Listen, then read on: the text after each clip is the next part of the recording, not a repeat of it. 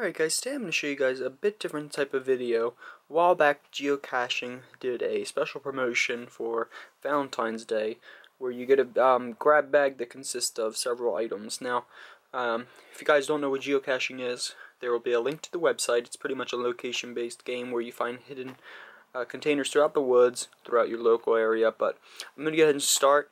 These bags are equivalent to $35 value, so the items in it all add up to about $35, but like I said, I got this recently, but the promotion was a few weeks ago for Valentine's Day. That's why there's a red bag here, but I'm going to go ahead and start. For all the geocachers out there that are watching, you guys should know what travel bugs and trackables are. Pretty much they're things that can be tracked and dropped throughout caches and travel from cache to cache across the world.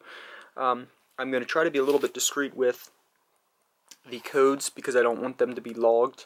If throughout the video you happen to see one, feel free to discover it. But other than that, if you see this right here, this is a sticker that can go on a vehicle and it can be tracked. There's a code right down here. You guys may have seen it. I already showed it in the video, but you pretty much log this, and this is a sticker that goes on your vehicle. So I got that, and I got a couple of. All of these can be tracked, and each bag is promised to consist of at least one travel bug, I believe, and one coin. I think so, but here we go. We got a signal, the logo. If you guys know the logo for geocaching, this is, if I can get in and focus, this is a little swag item, and it can be tracked as well. But so there's that. Also, I got this right here, which is another trackable. It is a Lego, simple as that. We got choking hazard right here, and these can be discovered also. If you guys know anything about trackables, they can be discovered, dropped, retrieved, all that stuff.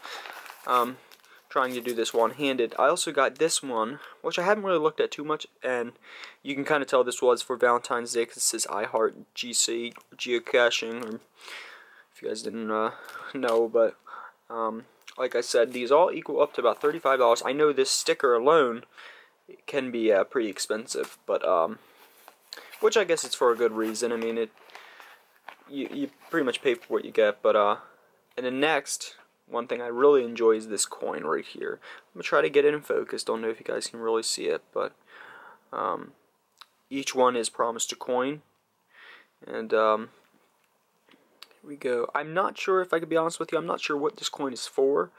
I haven't really looked at it too much. It looks like there is a dragon on it, but I haven't really looked at it too much. And lastly, I believe this last thing is an unactivated travel bug.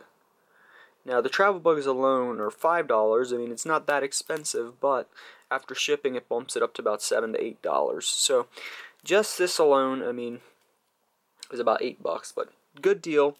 I'll go ahead and place everything out that like I said, that I got. It comes with this nice little bag too, pouch if you want to call it that. But this is everything, guys. If you guys enjoyed little geocaching videos, if you are a geocacher, be sure to leave a comment with your name. But here's all the stuff. If you guys enjoyed it, please hit thumbs up button, be sure to subscribe, and I'll see you guys later.